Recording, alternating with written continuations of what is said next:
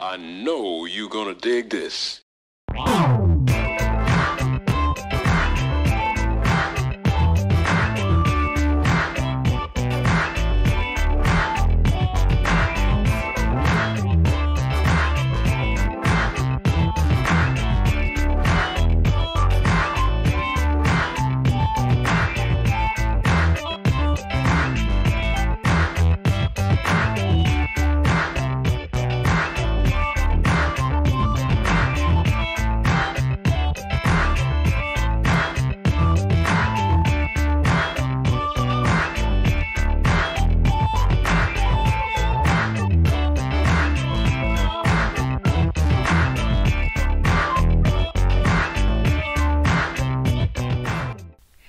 This is Rhine McLin, host of the Funk Music Hall of Fame and Exhibition Center's award-winning show, Funk Chronicles, recorded live here at DATV Studios in Dayton, Ohio.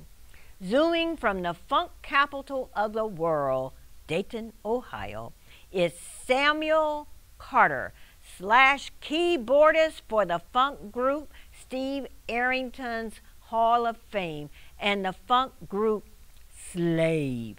Welcome and thank you for agreeing to be on the show with us today. How are you?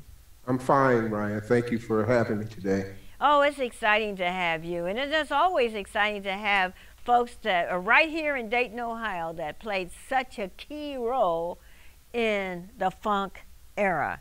You know, one of the things about you growing up that with your parents, and I knew your mother, Lula, and your dad, William, that you had an adventure in the music world that triggered you to where you are today. And I think what makes it really interesting for us, Sam, is that you understood it, you enjoyed it, just kind of like you had a fling with it, but and then you recognized that you had to make a choice. So we'll talk about that. You went to John H. Patterson High School, which is no longer there. Exactly. Okay. And what college did you attend for a year? Wright State. Wright State. And then you got that buzz. You know, I remember Clarence Young.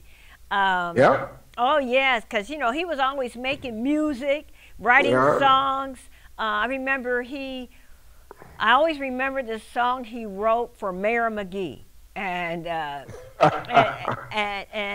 and he played it at a fundraiser for Mayor McGee out at Lakeview Palladium. I'll never remember that.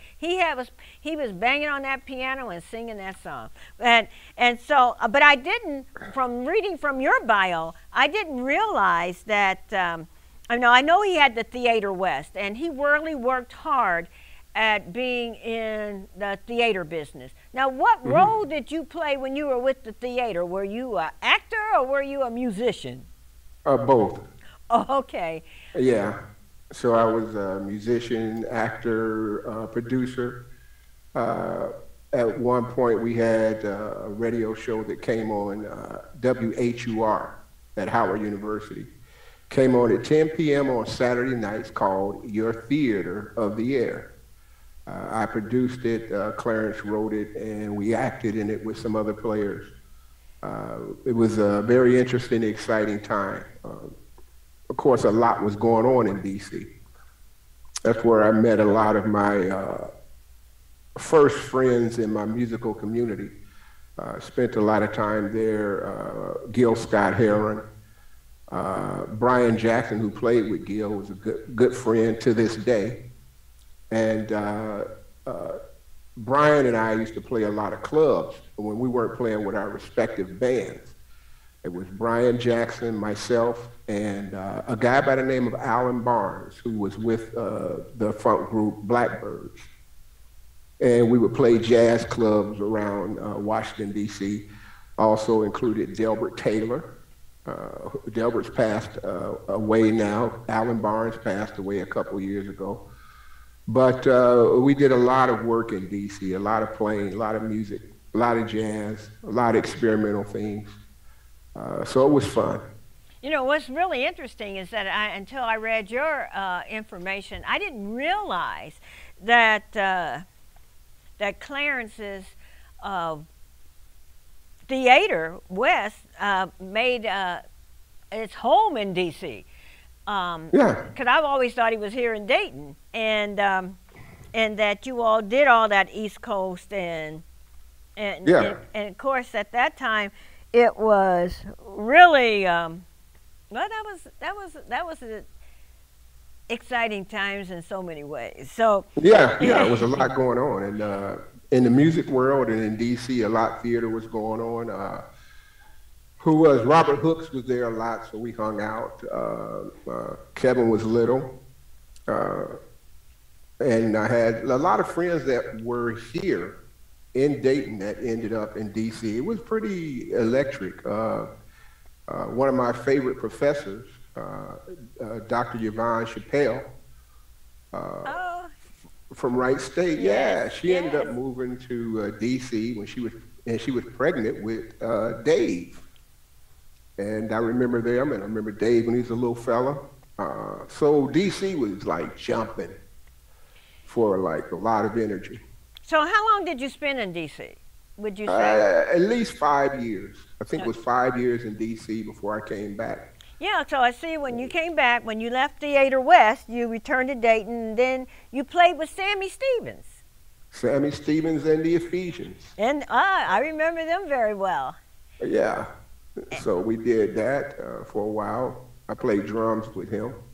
So how did you get the job as a director at the WDTN? WDTN? Yeah. Actually, it was Sammy Stevens told them to hire me because I was passing through. I had come to Dayton. Wasn't planning on staying, and Sammy heard about me playing the drums, and he came and he heard me, and then he took me to a studio in Cincinnati, and he took all of his old drummer tracks off and told me to play the drums, and I did that. And then he said, "I need you to stay around town." I said, "Man, I don't have anything to do here in Dayton." He says, "I can fix that." So he told them at Channel 2, because he was doing a syndicated show out of WDTN called the Gospel Showcase. And in order to keep doing that syndicated show there, they had to hire me because that's what he said. So they hired me, and I started learning doing directing and that type of thing. Wow, that was that was for a young man. That was a huge step, and of learning some skills there, and to know that Sammy had that kind of pull. Sammy had pull at the Channel 2. So and then so while you're doing this and you're learning how to be a director and you're playing with Sammy and the Ephesians, and you get the call of the wind again, and you leave for New York. So what made you leave for New York at that time? Honestly, it was just itchy. I didn't like what was going on in the regular workforce at that time in television. It was still limited opportunities, even though. And I had a few things happen that kind of just turned me off. So I decided to just put my stuff into my car and drive to New York. And that's what I did. So what was WNYE? That was a television station in New York. It was a public television station. So I worked there for a little while before I started working as an administrator for the city of New York. Because you got to work in New York. I worked a lot in DC just musically. All I did in DC was theater and music. And I was able to survive because the cost of living was much different. But when you're in New York, you got to get up and get it. So if you weren't doing studio sessions every day and making money at that level, which I wasn't at that time, you had to have another job. So I worked in the television station, and from the skills I had learned from here in Dayton, and then got a better paying job doing administrator work for the city of New York. So I did that for a while. So how long were you in New York? About another total, close to 5 years. I was at that time, about 2 years into New York. I ended up with Slade. I didn't really know them in Dayton, to be, So how did you meet Slade in New York? Well, my brother, Charles Sedale Carter, he was a Berkeley graduate, so he went to Berkeley School of Music in Boston. Ooh. And he knew horn arrangements. He could do all the stuff. So he was doing horn arrangements for Slade on their upcoming album they were working on. And I went by the studio just to hang out. And the keyboard player had left by that time. And they asked me to sit in and just help because I could play. And by the time I sit in, I really learned a lot of my music from pretty solid jazz guys. So it wasn't too hard to sit in and do what was needed. And so they said, hey, great, nice chords, nice progressions. Can you hang out with us for a while? I said, nah, I'm a drummer, man. I'm not going to. And they said, well, look, if you play the piano, we'll pay you a retainer, X amount of dollars a week. We'll pay you for rehearsal. We'll pay for studio time. You'll get your residual income from writing. And all of a sudden, I realized I was a keyboard player.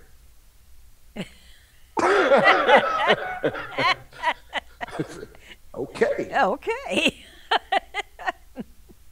Beat starving. Yeah, it does. So then you ended up with Slave, which evolved into a group called Steve Arrington Hall of Fame, along with your brother. Yeah. And so, and you became one of the primary composers for that band. Yes. That was another adventure. And so we did that and went on to write a couple albums, do some touring. What were the albums? I don't know. You had to ask Dave. He knows more about that stuff than I do. A lot of, even talking now, I'm trying to bring up stuff, had to do a quick bio. I've moved, that's so far back. Like, I don't remember the name of the albums. Okay. That's bad, isn't it? No, I mean, I guess it's just not a priority for you. That's the point, right? It's not. And so, and I respect that. But is your name on the albums? Yeah. Okay. Well, I'll dig them out and find you. Yeah. The names are on there. The pictures are on there. It was one of the few pictures. I tried to avoid pictures most of the time. I learned that in the jazz world to kind of stay low key. It was easier. Well, it sounds to me like the jazz world had a lot of influence on you, and in many areas, as even with your relationships with the musicians. Yeah, it was a different.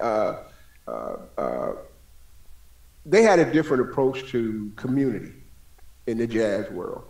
So, I mean, I can tell you, I know you can hang out. I've played with George Benson, had opportunities at home. Milt Jackson, a lot of people don't know who Baggs is, Milt Jackson. And just a lot of, and they play, you could go, if you could go cut it, you could play. I remember the first, when I did do this date with George Benson, it was on a last minute thing. And it's guys when it was at George Washington University. And, in that day, again, different from kind of the funk community, they would tell you, here are the tunes we're going to do. And most tunes that were jazz classics or whatever, you knew what they were. And if he was going to jam or do something, say, hey, I'm getting ready to do this. It's going to be an F. Drummer, I need you to do this. I need you to do that. And they talk you through it. He counted off, and then you play. But that was the level of proficiency you had to be to eat back in that day. And it's all the way to the point now where people are just sampling, using Apple loops. And that's cool for whatever that creativity is, but it's a different space in the brain and the thinking that people don't have access to. It's a different space when you become proficient enough to be able to do improv on music. And improvisational music, hitting a different space, it's not as wild and unconnected as people may think. It comes from a lot of discipline of just really knowing your way around a particular instrument and sitting at it a long time. So that's one of the things I like about jazz. It's like learning a language. When you got to play with all these cats, they just made you play. And I used to have guys come up behind me and say, you just need to play, young hot rod. Do this, do that. And you just played. And when you learn music that way, you have a different approach. Music, when it's really stiff, you learn a lot of the fundamentals like this, and it's like, if you had to know grammar before you could learn to talk, you'd have a problem. If you had to know how to read words before you could talk, you'd have a problem.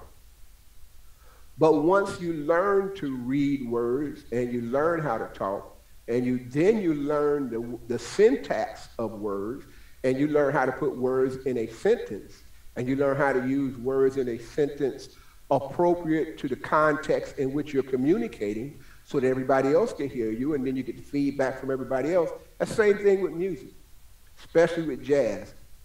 You learn, and to a good degree on some really sharp funk guys, you learn the language first. You learn the language and get the syntax down. Then you get the communication, you get the magic. But I got the root of that from hanging out in jazz. It was just the way it was. So when you got into the funk band with the Slave, with Slave, and beginning to progress there, when you went on to be with the Steve Arrington's Hall of Fame, how was that transition for you in playing your drums, right? No, I was playing keyboards for That's those right, you played keyboards because... Yeah, I play a lot more drums now, but at that time I was playing keyboards. And it was different. It was very different. But one of the things you'll learn or that you see in the music industry is change. And understanding change is very important, because if you don't understand it, you'll get frustrated by it. Well, one of the things that I found out now is that one of your albums was American Funk. Okay. Okay. So, it's Showtime album. I remember Showtime. I helped do the cover design for Showtime. I forgot about that. Yeah, so I just wanted to let you know that we were on top of you being able to get this information on those two albums, okay? Well...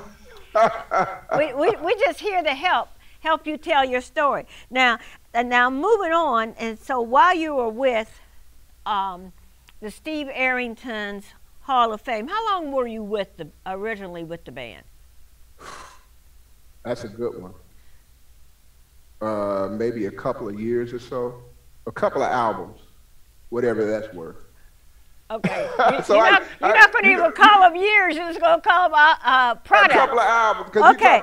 you talk about chronology in music. You kind of go by the milestones. You know, I did a couple albums here, or I played a few dates here. I mean, the years kind of all run together for me. So how did you travel with them at all and play? Yeah. Well, Yeah, we traveled. where all did you go? I have to. You and the albums. Where? And I'm just being funny. Where did you all go? Where did you go? America. We went around America.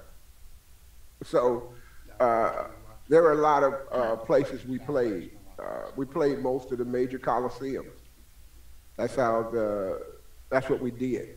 Also, you got a chance to play with on Don Kirshner's rock concert.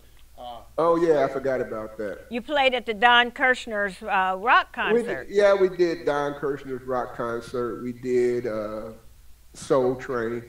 All right. Now give me some highlights. I forgot about that. give me some highlights of your touring and playing with the band. You know what? We're being transparent and just telling it like it is. Please do. All right. I was bored stiff because you talk about highlights. We played, all the coliseums look alike. All the hotels look the same. All the buses were about the same. The airports. And when you got somewhere to play, they wanted to hear the music the same way it was on the album. You didn't get to do any extended creative playing like you did. I come out in that jazz background, and part of feeding my soul and my musical energy was the ability to actually extrapolate and build on a creative idea and explore where it goes. That's over with when you're playing tours like that and albums. They want it like the album, so you go in, you do it, and you get finished. And honestly, you start to feel like a group of trained monkeys that they put into something and cart you somewhere, put you on a stage and tell you to go at it, take you off and do it somewhere else. That's where it got to be for me. So I transitioned out of the business after a while, and it wasn't that hard because I had little kids at that time, and they kind of liked to see me when I came home. And you had people screaming for you on the road, but it was nothing like your kids running up to hang on you and say, "Daddy, Daddy." And your wife, they know you're a jerk, but they still care for you. But the people on the road are just people on the road, nothing negative to them. I appreciate all the fans, all the support they've had over the years for anything that I've done creatively. But in terms of living that as a lifestyle, it was not for my makeup. Some people can do that. It was not for my makeup. Well, one of the things that it appeared that during you did two albums with us. With the band, and then it became, you talked about there was some chaos that became kind of like overbearing with you, that forced you to make a decision on whether you wanted to stay in this genre or move on. Exactly. Can you talk about that a little bit? There's nothing really to talk about with that. It's just old things of people choosing to go in different directions on how they want to do things. And when it got to that point, it was actually a good stopping point for me because when things happened that kind of took it off the rails, it happened so suddenly. And it happened at a point where you either went on somewhere else to rebuild, or you just stayed within that vacuum into that thing that I've seen people do even to this day, where they've never really done anything big, but they've kind of been able to survive, and you don't really see anything creative happening with them. And God bless them, that's their choice, that's what they do. I chose a different direction. How did you get paid when you were with the band? How did they pay you? Did they pay you after a show, or did they pay you by the week? Did they Yeah, pay you got paid by the week, that kind of thing, and you got your royalties and different things. But I mean, I've worked, did some things for other people. I remember doing a working session with a guy by the name of Arif Martin, who was a producer for Warner Brothers Atlantic Records. He is a producer there. I did some things for him when he was working on a Melissa Manchester album. Didn't have the good sense to really push into that relationship. I was a young idiot, so it goes with being ignorant. So I didn't push into that relationship. He goes on and produces a lot of Shaka Khan and all that kind of stuff. So got out of it, went back to school, and I've had some exciting things that I've been able to do since I've gotten out of that aspect of life. And a lot of my music experience and being a funk musician, it's been interesting and been a part of it, but I've gone on to do school, work in higher education. I even work in higher education now. I work for Xavier University in Cincinnati. I've been a vice president of a university, CIO of a university, which is a lot different than playing music. But if you're going to get out, it's of interest to me. I kind of enjoyed the early years of students. I wasn't a professor or anything, but I've had a lot of interactions with students because I end up kind of getting along with them, hanging out. I did have one student that recognized me. That came up to the office and said, "I know who you are." I'm like, "Oh, really?" And then I said, "Oh, where'd you find that? On your mother's record album?" "Yeah." Do you ever miss doing some jamming? Yeah, I like jamming. I do miss that. I definitely do miss that. I really do. Because it's like hanging out, having a conversation, and it's like getting together with your buddies and talking. And that's how music is. And when you have an interactive conversation where people are sharing ideas back and forth, it's really cool. And you got a chance to come over to my house and jam in my studio. Remember? Yeah. I've definitely done some jamming with Webb,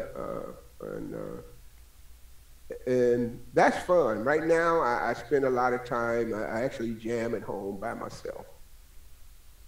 Well, you can come over. I can come over and sit in if you need me to come and sit in. Yeah, I sit here at the house. I have a rolling V session, professional set up. I have keyboards, and I jam with those, and then I kind of get back to work at times. Why do you think it's important for us to have the Funk Music Hall of Fame and Exhibition Center here in Dayton? Well, it's another aspect of Dayton. Dayton had a unique part in a lot of music. This area did. Not only did a lot of funk music come out of here, but a lot of people don't know that Billy Strayhorn was born in Dayton. Mm-hmm. A lot of people don't know that. They don't even know who Billy Strayhorn is. You know who he is, Ryan, and I know who he is. He was Duke Ellington's piano player and arranger, and shared in writing Take the A Train, Satin Doll, all those things. He's from Dayton, Ohio. So you have a lot of people from Dayton, and so it just builds on that legacy. And it's fine. Like I say, my mom is from Dayton, and my mom is one of the black female inventors of her day. I don't have a star Walk of Fame down in Dayton, but my mother got a star on the Walk of Fame in Dayton. So there's a lot going on in Dayton. She sure does.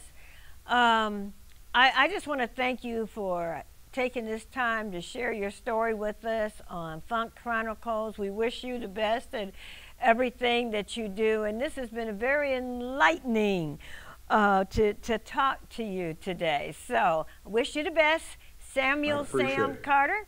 And this is Rhine McLin, host of the Funk Music Hall of Fame and Exhibition Center's award-winning show, Funk Chronicles. Until the next time, keep it funky, funky, funky.